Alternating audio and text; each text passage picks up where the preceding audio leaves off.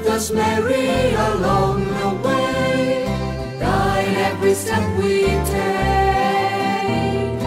Lead us to Jesus, your loving Son. Come with us, Mary, home.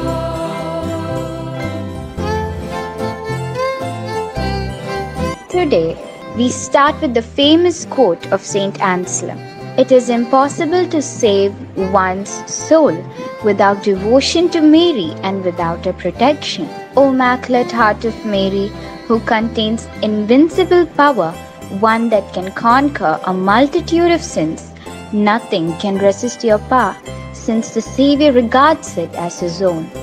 Dear Mother, who is joined to God in saving sinners, grant to our souls your great intercession.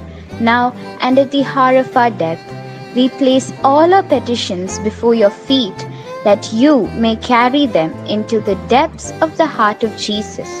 Defend us in times of afflictions. Protect us in times of despair. Take pity on the mysteries of our souls. O Holy Virgin, mediatrix of all heavenly graces, dwell within our heart. He that is mighty has done great things for me. Luke chapter 1 verse 49.